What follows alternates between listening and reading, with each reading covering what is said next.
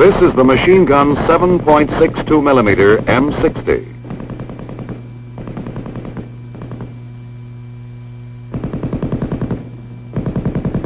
It is an automatic weapon. It is gas-operated, air-cooled, belt-fed, and weighs 23 pounds with its organic bipod. This gun has a maximum effective range of 1,100 meters and a muzzle velocity of 2,750 feet per second. It is fed from a disintegrating belt. The M60's cyclic rate of fire is approximately 550 rounds per minute. Its sustained rate of fire is 100 rounds per minute, and at the rapid rate, 200 rounds per minute. The caliber of the gun and the 7.62 millimeter ammunition conform in all respects to standards adopted by the North Atlantic Treaty Organization.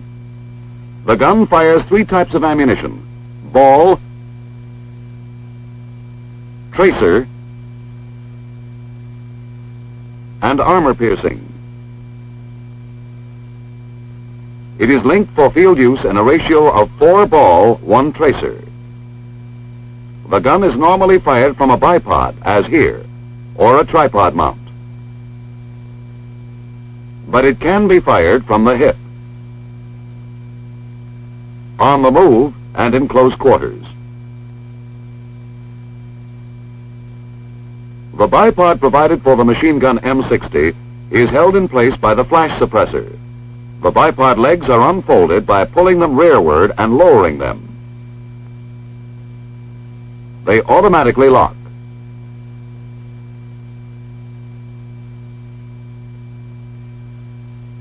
The bipod legs are extended by pulling down on the bipod feet. Loading of the machine gun is accomplished with the cover down and the bolt forward. The assistant gunner places the first round of the ammunition belt over the belt-holding pole. The gunner then pulls the cocking lever handle to the rear, fully loading the gun. The cocking lever handle is moved forward and the gun is ready to fire. The gun is aimed by means of front and rear sights. The front sight is of the fixed blade type. The rear sight is of the folding leaf type and is capable of quick adjustment. Range settings are made by moving the rear sight slide up or down. Windage adjustments when zeroing are made by turning the traverse knob at the lower left-hand side of the rear sight. When the gun is zeroed, you are ready to fire. Put the safety on fire. Aim and pull the trigger. The gun will continue firing as long as the trigger is held back or until the ammunition belt is exhausted. The M60 is fully automatic. Short bursts can be fired if the trigger is released after each burst.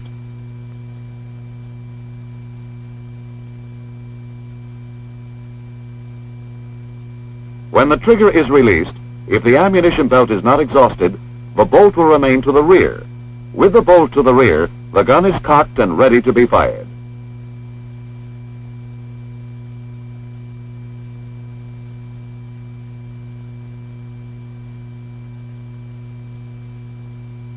To unload the gunner opens the feed cover and the assistant gunner removes the belt from the feedway. Close the feed cover and let the bolt move forward by pulling the trigger. If all of the ammunition has been fired, the bolt will be forward. The chamber will be empty. Before reloading, the gunner raises the cover, knocks the remaining link from the feed plate, pulls the bolt to the rear, closes the cover, and allows the bolt to go forward. He then reloads.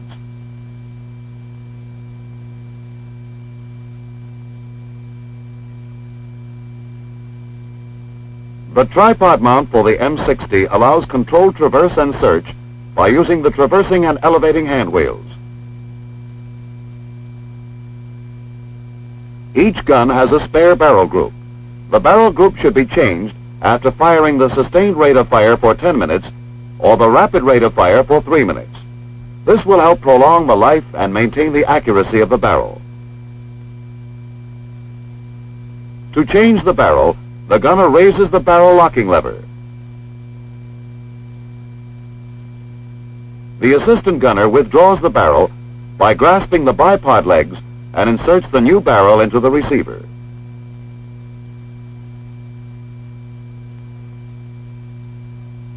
Now the gunner lowers the barrel locking lever.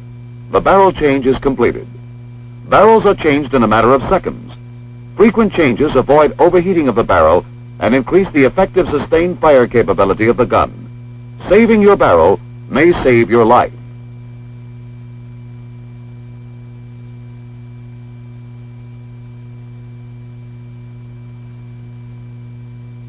The machine gun breaks down into 6 groups for general disassembly in the field. Number 1, the buttstock group. Number 2, the buffer group, consisting of the buffer and the buffer locking plate. Number 3, the operating group, which includes the operating rod, the bolt, the operating rod drive spring, and the operating rod drive spring guide. Number 4, the trigger housing group, consisting of the trigger housing, the spring lock, and the front trigger housing holding pin. Number 5 is the barrel group, which includes the barrel socket,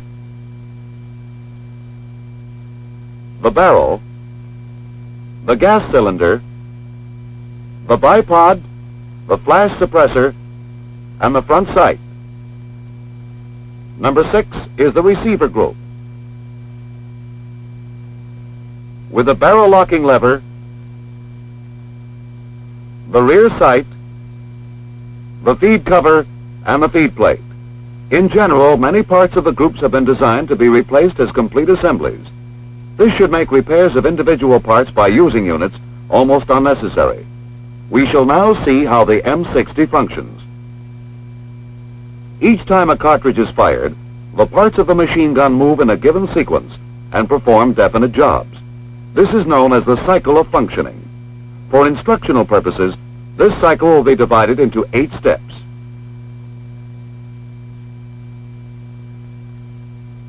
The first step is feeding, which is positioning the cartridge ready for chambering. The second step is chambering, the function of seating the round in the chamber. The third step is locking the bolt inside the barrel, thus holding the cartridge seated in the chamber so that gas pressure will be maintained in the barrel to propel the bullet. The fourth step is firing, ignition of the primer of the cartridge in the chamber. Step 5 is unlocking the bolt from the barrel. Step 6 is extraction of the empty cartridge case from the chamber. In Step 7, the empty cartridge case is ejected from the gun. And Step 8 is cocking. These 8 functions happen one after another and so rapidly as to be almost simultaneous. The cyclic rate of fire of the M60 machine gun is approximately 550 rounds per minute. This means that a bullet leaves the muzzle each 1/10 of a second while the gun is being fired. With the help of an oversized model, we'll be able to see exactly what goes on inside the gun. In this film, the functions of the gun will be demonstrated step by step. But remember, in actuality, these occur very fast and overlap each other. This is the belt holding pawl on the feed plate. Feeding begins when the first round is positioned over the pawl. The purpose of the pawl is to prevent the rounds from falling out of the feedway.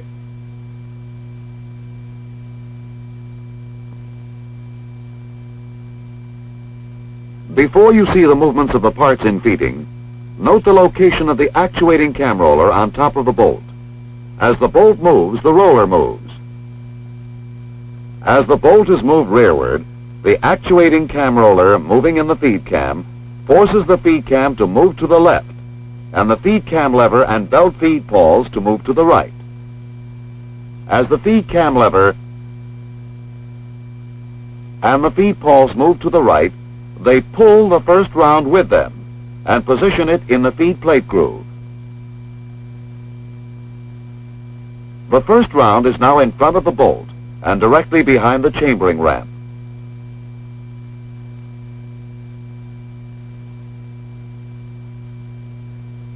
The bolt is carried forward by the operating rod. The actuating cam roller now moves the feed cam to the right. This moves the belt feed pawls to the left. Let's repeat the action. The feed pawls slide over the second round in the belt, and then to the left of the round. The feed pawls will stay here until the bolt moves to the rear. This completes the first step, feeding. Chambering begins with a round in the feed plate groove and the bolt and operating rod to the rear. When the round is in the feed plate groove, the front cartridge guide and the rear cartridge guide place downward pressure on the round to hold it in position. These guides are under spring tension.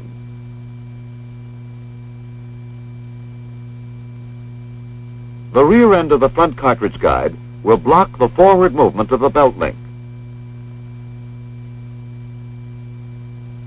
To chamber a round, the trigger must be pulled. First, though, let's see how the trigger and sear operate. When the safety is placed in the safe position and the trigger pulled, it will prevent the rear of the sear from pivoting downward.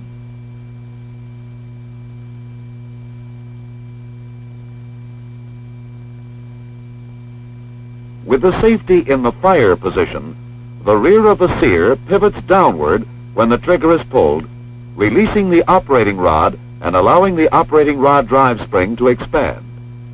When the trigger housing group is properly attached to the gun and the trigger pulled, the sear disengages from the sear notch. The operating rod, driven by its expanding spring, starts forward.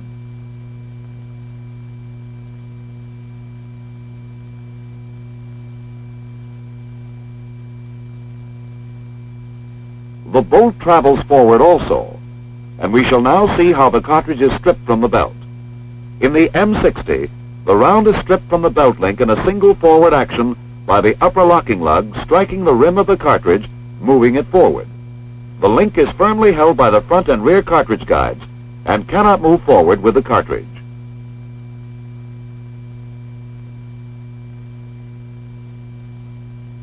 The nose of the round is guided down into the chamber by the chambering ramps. Let us repeat the action. The ramps guide the round downward toward the chamber.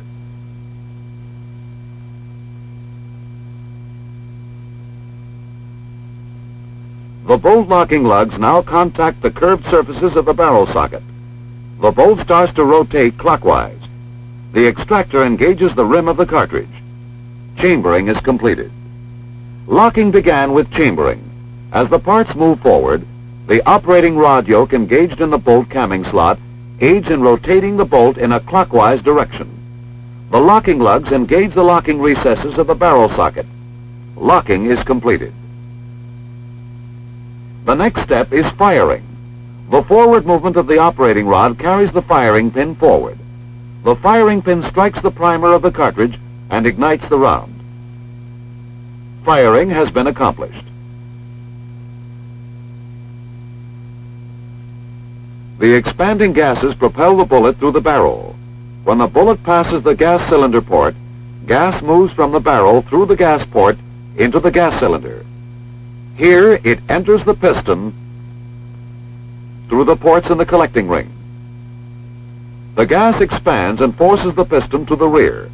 The piston strikes the operating rod and begins the rearward movements of the operating parts. The expanding gas moves through the front gas cylinder nut in the gas cylinder extension. Excess gas escapes at the bleeder hole.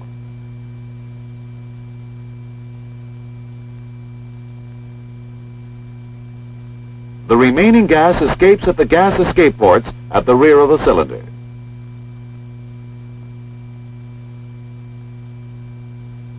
Unlocking begins with the rearward movement of the operating rod. As the operating rod travels rearward, there is a slight delay before the bolt is unlocked from the barrel socket. Here is why. The operating rod has a short period of free travel. As the camming yoke passes through the straight portion of the bolt camming slot. When the camming yoke reaches the curved portion of the bolt camming slot, it forces the bolt to rotate in a counterclockwise direction.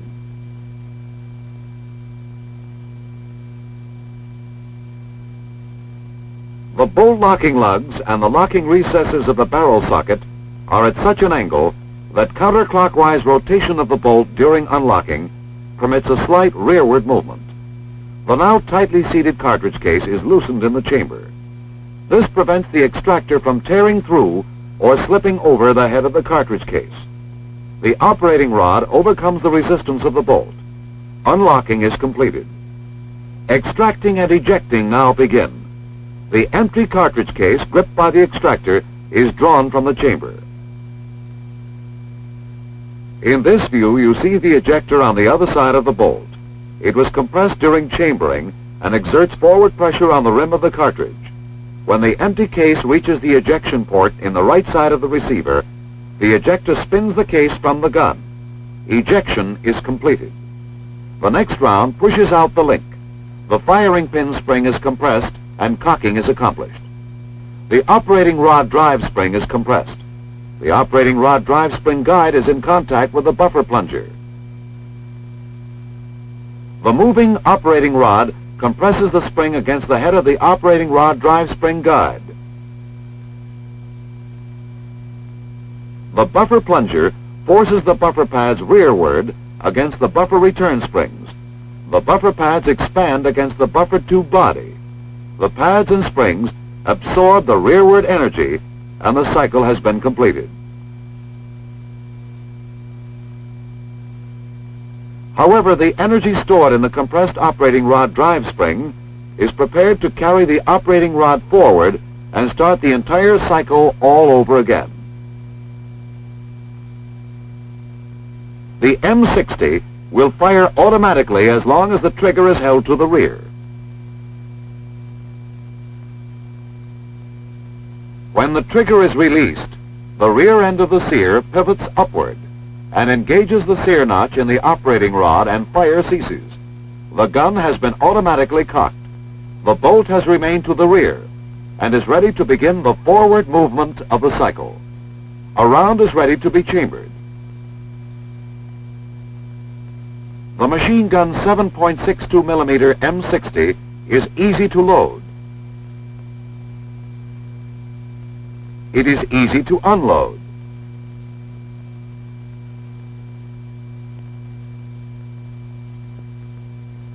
It is a gas-operated, air-cooled and belt-fed machine gun that performs its 8 necessary functions in very nearly simultaneous actions. Ammunition for the weapon is available in several categories: ball, tracer, armor-piercing, and for field use, linked 4-ball-to-1 tracer. The M60 is a versatile machine gun. It can be fired from a lightweight tripod mount. Barrels are changed in a matter of seconds. It can also be fired from its organic bipod. Its cyclic rate of fire of approximately 550 rounds per minute, combined with its versatility, provides a potent automatic weapon capable of delivering a close, continuous volume of fire.